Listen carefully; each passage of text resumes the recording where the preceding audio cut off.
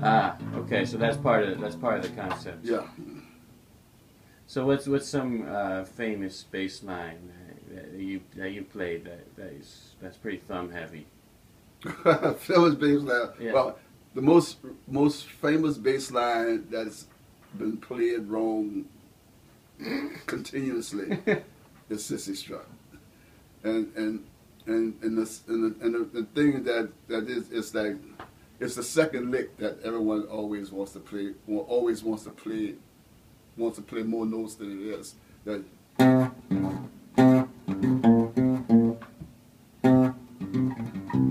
everybody wants to play, Right. which is wrong. That's being done on the organ or the guitar. There was a bass and guitar played that lick. So neither of you guys are playing that. Neither of us are Everybody playing. just hears that in their head. Yeah. No, so what? You hear that lick? You I hear do. I hear about da da da da. I may have to go back and listen to that. Maybe Art Neville is playing that. You know, because they used to they took a lot of Art's left hand get buried in his mixes, because he was always want to play bass lines in his left hand. Right. And if that's what he's doing, then maybe that's why everybody wants to do that. But the real lick was me and Leo was playing. That's the lick. That's the real lick. Right. And then on the second part, it's That is harder. the second part. Well, I guess the third part, the bridge. Oh, okay. That part is much harder to pick out what you're doing when it goes into that third part. No, there's only two parts. Yeah. Yeah.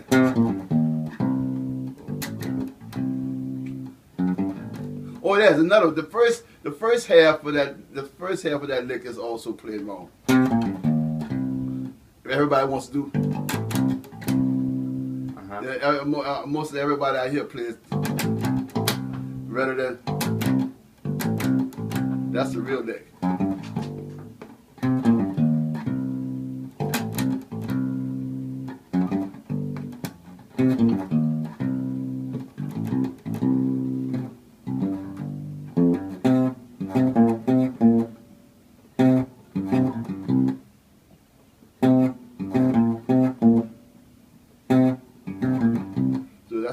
That's the two licks. But there's a part in the song it goes into that like C9 boom, check.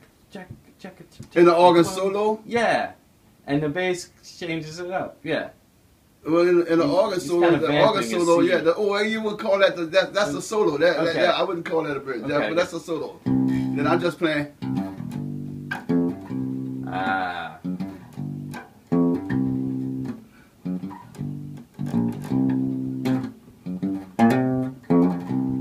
So and actually, what's on record and what I play and where I have it in my mind today, it was funny. There's a young lady that took on YouTube. She took on a project that she was going to learn every meter song on a anthology record.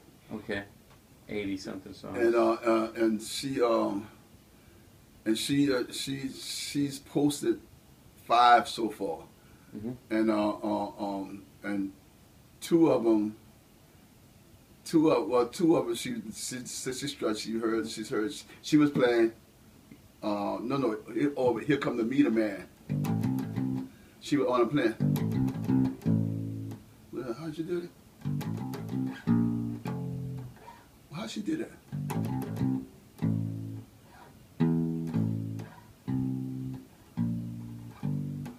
I can't remember how she did it, but if she was playing, she was leaving out a note.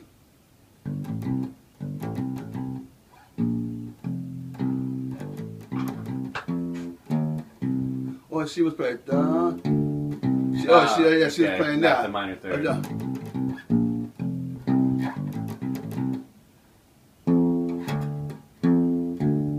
That's what she was doing, and I kind of made a little note on it to her and told her that this is a B flat, and she was doing it like that. Oh, that's what she was doing. Okay. Right. That's what she was doing. Mm-hmm. So I wrote a little note and said the way I play this.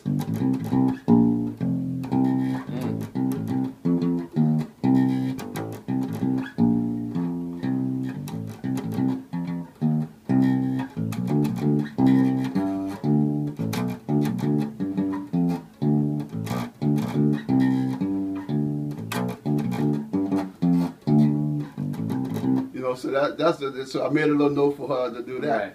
And then I had been seriously thinking about maybe going out and start and maybe do that, Changing it up. Go find some of the students that's out there that's posting stuff, because I like what she was doing, and the fact that she's taking on, she's playing all my parts almost like identical to the way to the way she's really dig. And what she said she did, she used some program. Can't remember the program she did, but she's using that. She can take and dial out the bottom end. Okay. So she don't hear my notes. My notes are there, and then she played along with the record. Okay. And it was really cool, because her bass line is there, but her bass line is almost like perfectly to what I played. It was cool. I said. Right. Now, do you pay a lot of attention to letting when notes end? Is that something you think about consciously? I don't. I think it's automatic now. I kind of like get away from notes. What the idea is that I'm getting away from the backbeat, so I don't have a note that's hanging on when the backbeat comes up. So you get out of the way. Yeah, get out of the way of the backbeat. Yeah. So but when I play like the trio kind of gig, those gigs I tend to overplay because it's just three of us. Right, you need the sound to hold it down. And it's not necessarily that you need the sound, because if we left that space, it would probably be cool too, because you're thinking about it, the silence is musical. Sure, yeah. So another thing you do is you do a little bit of, it's almost slapping, but it's not quite slapping. Like, you don't go over the top, but you do some stuff where you... Yeah, I don't know how to slap real well. I do things like that, And also on the high strings, too, with the... you do that, but not... Yeah. So it's not slapping, it's more like pulling. Right. So I'm more like pulling than slapping. I don't have that technique at all. Right.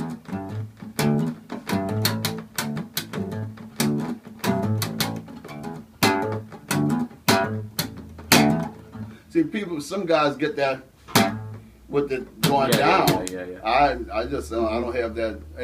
Plus I don't know how to get that. Right. To get that sound, I have to pull it. Right.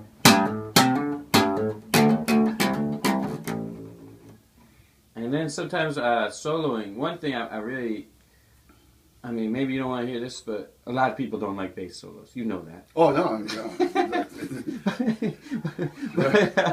But what happens after the drum solo is the bass solo, yeah. Right. But like you actually during your trio set the other night, like I was engaged through all your solos, and I think part of it might be that you keep the groove in it, like the groove. Actually, a lot of New Orleans musicians do this. Drum solos too. Like the groove is always there. It's not. They don't leave you out in the mists to wonder where the one is. Right. You know what I mean? Right. So well, that's important. Well, we do things with the trio as well as that. We keep a pocket going while the drummer solos on top of it. Right. So he can play his solo, and when I take a solo, it's like I like the fact that that the drummer stays. He finds a simpler part, but he keeps the pocket going, and I get to play on top of it, and Terrence gets busy, but he knows when to get busy. But with him, I kind of always feel Now the other night we got lost several times. We get in the middle of things and get lost. Right. But getting lost is okay.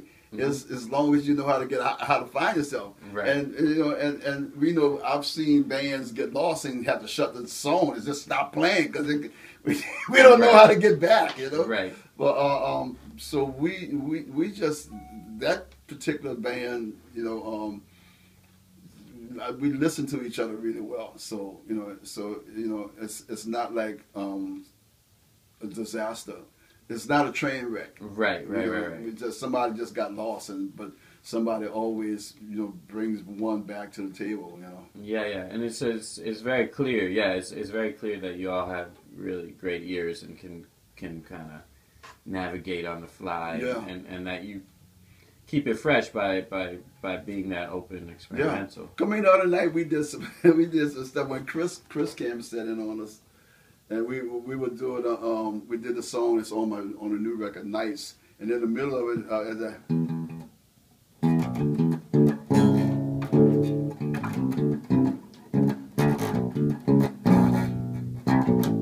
that little part in the back of the song. Well, we got off and we had done that, and the song pretty much the song was over with. But I went somewhere else. I went in something else, something like that. And we were just hanging out there and jamming. That went off to way out, and Mike took us like a synth solo, and you know, and I don't know how long. I'm still, because I want to pull up the tape and listen to that one, but we were out there for a nice little period of time, and at some point it was like me and Chris just went back.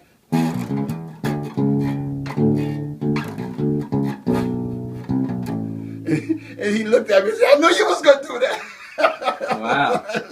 it was so funny, and you know, and it was like, I mean, because you're listening to each other, you know, things like that can happen, and everybody's like, you have to split second, everybody's on it, you know. So right. That's one of the fun things about that particular trio, you know. Yeah. So you're having fun. I'm having really lots of fun with that band, and we've been up here recording, you know. Great, nice.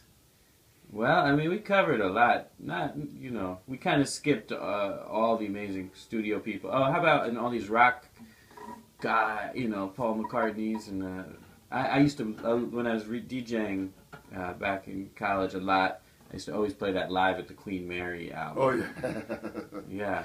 I hated that record. Really? Oh yeah. Well, you know, it was actually the first unauthorized release. Oh really? Wow. Yeah, that record was mastered from a cassette that somebody got their hands on, and you know, Paul McCartney actually had the multi-track tapes for that gig, and you know, if you know, the meters could have. You know, would have been a smart move on our part to have McCartney produce it and put it out as, you know, Partner McCartney presents. Right. You know, but that, you know, somebody backdoored us on that. You know, the guy went out and released it with the, you know, I'm assuming with the okay from, you know, our then manager Marshall Sehorn. And you know, the record came out. From that point on, McCartney stopped talking to us. He wouldn't respond, you know, because you know I think we slapped him in the face, you know, and I say we because it was our music, it was our performance, but the band we had no idea about it. It was like the old days, you know, like it was like '66 and '67. This guy show up on the road and hand us your record. Say, hey, here's your new record. Right. Wow. Yeah, I guess that there's been quite a few of those type of things that happen over the years. Oh yeah. I mean, that's one of the things that, you know, that kind of has most Zig and Leo mostly, where they are, you know, with trusting recordings, live recordings and stuff, you know, because you know people go behind your back and release this stuff, you know, and put it out there. There may be some stuff on there that you won't ever want nobody to hear, you know, but now it's on the road, it's out there, you know. Yeah.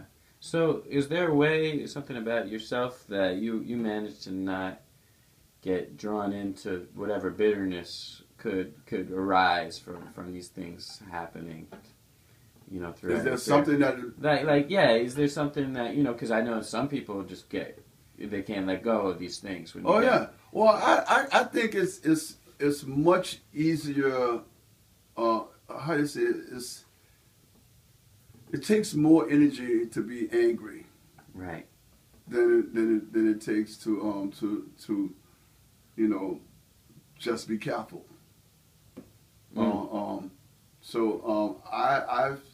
I think that I find that in my sobriety that I learned that if I don't have any way of controlling that situation, then I'm not going to let it bother me. Right. So I'll be very careful and not try and put myself in a position where I have to worry about it afterwards. But you know, if I don't have no control of it, I'm not going to worry about it. You know? Right. And you stepped into the world of sobriety decades ago. Something like that. I stepped into that. Yeah. Well, 28 years ago. Yeah. 28 years. I've been. This would be my 29th year Wow. of sobriety, and yeah. I mean, after I got sober, I decided that I'm only going to worry about stuff that I can fix. If I can't fix it, then I'm not going to worry about it. You know. Right. That's a good message for life. Well, maybe you could take us out. Was some bass lines? What some stuff you're really proud of? You know, everybody. You know, I mean, we never got credit for playing the song, but you know, but the bass line, one of the simple things was like sneak inside do that.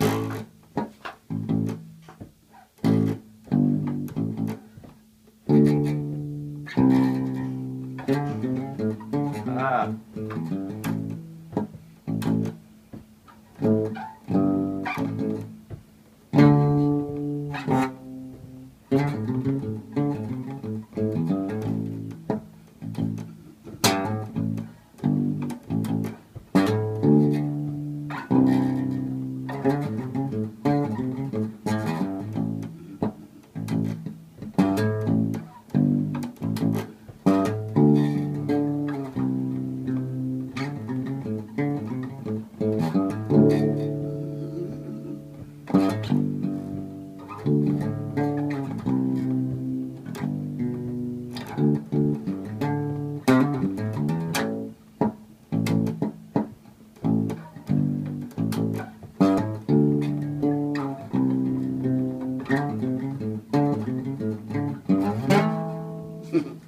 Wow.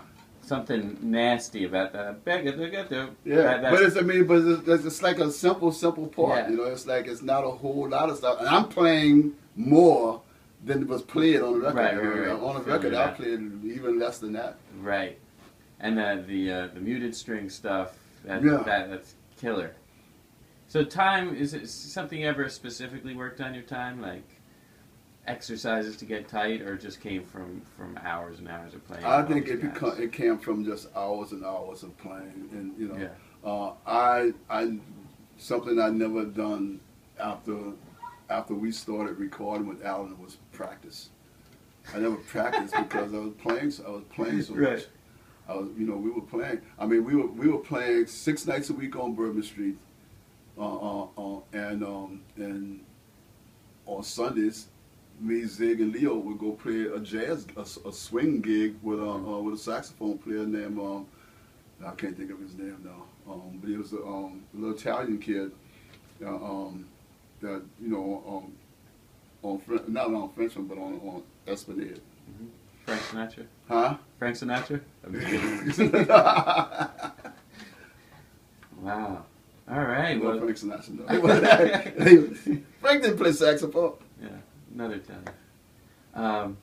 Wow. Killing, man. Well, I appreciate your time. This has been great. You can let us know when you're up in New York with the bands. Yeah, what you got lined up? Well, I got a lot of stuff coming up. In fact, I'm going to be in New York on the 16th and 17th of April. Okay. Is it April? Yeah, because we'd already passed, right? 16th, 17th of April. Okay. It's doing it's sort of they're releasing it's a group called oh man, wait a minute, on my phone.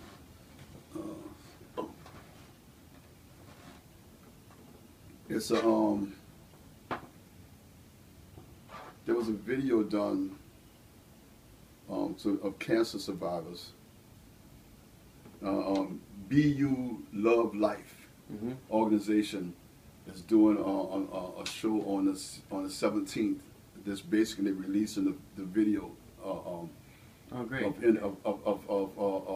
spouses of cancer survivors, or people who have lost people to cancer. And my wife just recently survived pancreatic cancer, and so that was I'm going up to do that on the 17th. Great. But then the organizers said, let's see if we can find you another little hit while you're in the neighborhood, because it was, it wasn't about money. It was about doing something for the cancer survivors, and stuff. So so they got me a painting gig the night before, and I'm going up and playing with Adam Deutsch's daddy, and James Caesar, and another player. Let's see. Bobby Deutsch, James Casey, and Big Kahook. I don't know who that is. All right. Biguyuki. I'm not sure who that is, but I think he's a keyboard player. Okay. Yeah. And that's the George Porter and his funky flyer. friends. Big Yuki. Big Yuki. I guess you'll probably be, when you see him, you'll be like, that must be Big Yuki. You know who that is? No, I don't know. I don't imagine. I can picture him. We have to edit that part out. Okay, cool. Yeah, we'll clean that up. Hey Yuki, Cool. we're sorry, man. Yeah. Nice. All right, I think we're good, right? All right. We covered anything we missed? I don't think so. I mean, of course, but I got one last question. This is one. Mm-hmm. Did you ever have the thought, like, actually, it is too damn funky in here? Say it again? You ever think, like, you know what? It is too damn funky in here. I don't know. Sometimes it's well, what I like and things, and I find it be funny is that when I'm playing, and it doesn't necessarily always happen. It happens more with the trio than it does with any other bands I play in. But every now and then, in different organizations, you always know that when people's paying attention, and we all go somewhere, and then we all get back to where we started at without even directions, no band leader saying, hey, we just all of a sudden everybody, boom, we fall in this hole, and the pocket is killing like it is, like everybody just kind of look around each other and say, who did that? Right. Who fault was that? It's like, sometimes it does get to be really funky in there. and do you ever think, like, you hear stuff that's so influenced by the meters, but do you ever think, like, these youngins, like, that's not how it's done, or do you ever have these thoughts, or like... I don't know if I have the thing about whether that is how it started, was the fact that more than I'll just say I know where that came from. Right. And I'll smile or something like that. Yeah. I'll smile and say I know where it came. I can't knock a player or a group of players that have found something that I did, and promoted it much better than I did, and made it better musically, and makes a better income off it, than I did, because when we were kids, the people who controlled our situation, that's the last thing they wanted us to do, was to get rich. Right. Because then if we'd have got rich, then we would have been uncontrollable. Right. And then again, we may all be dead. Because too many people that got rich fast didn't live long. Wow. So that was I'm kind of I'm not unhappy that I still have to play every day to keep my bills paid, and keep my granddaughter who's graduating in grad school and stuff like that happy. and stuff. You know, I'm not disappointed that I'm not rich. Right. I'm just maybe a little disappointed that that what we did isn't as recognized in the world for what it was. Right. They got some players that out there that that tell you this is where this came from. Guys like the Red Hot Chili Peppers, they'll tell you in a minute where Africa came from. I mean, where God, I can't get the name of a song now. But it was the song, our song Africa, and it was theirs. Their song was called something else. I can't think of it. But there's players like that. When the hip hop community adapted and started hijacking, a lot of our songs, they didn't give us any credit. They didn't ask us. Right. They when they got caught, they had a system set up where every song was bankrupted. So you couldn't go after the song. Damn. So it was like it was a scam because people knew that they were stealing the songs. Right. They were stealing your performance. They should have paid you for your performance. And they didn't use a whole song. They just used a piece of your song. Right. So they just had to pay you for your performance. Right. Because they used me. I'm playing on these records. Right. Right. But some people like Queen Latifah told us, man, sue me. Wow. And that's how we found out that every song it was in bankruptcy. So sue me means sue the bankrupt.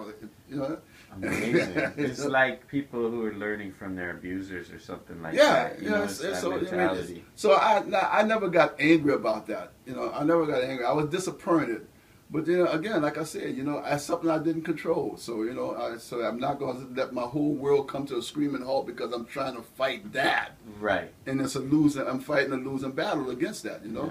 So that's the way it is. Well, that's a lot of wisdom, and I wonder if that really that actually came from what you learned to overcome addiction, to really understand. I believe it did. I believe it did. I believe that the fact that wanting to survive, if you put yourself in a position where you're just continuously worrying about who's taking this and who's doing this and who's doing that and who's getting paid and when you ain't, then you're just running down your inner glow, Right. And once your inner glow goes out, then you can't. You have no more. You lost the battle. You're sitting in the corner sucking up a bottle of liquor. And or something even worse. I know for a fact I can't go back there. I did that already. I did that. I don't think that when I was as screwed up and messed up, I worried about it. I think I was having too much fun. Right. I knew when I was loaded, I was having fun. And then when it stopped being fun is when I realized that, maybe I better quit this before I be dead, because I was getting that close, and I was going to funerals for friends, and when I really realized that it's getting too close to home, I think I better cool this out, and that's what I did. Well, that's deep what you say about the inner glow, because you are someone with a very clear inner glow. I mean, that comes out. No, thank you. I'm having fun. Right. And I'm surrounding myself by good musicians who like to have that like playing and love listening. Mm. If we all listening to each other, there's no end to what we can do. Wow. All right. Well, thanks for your time, George Porter Jr. Thank you. Thanks for having me. Yeah. All right. Nice.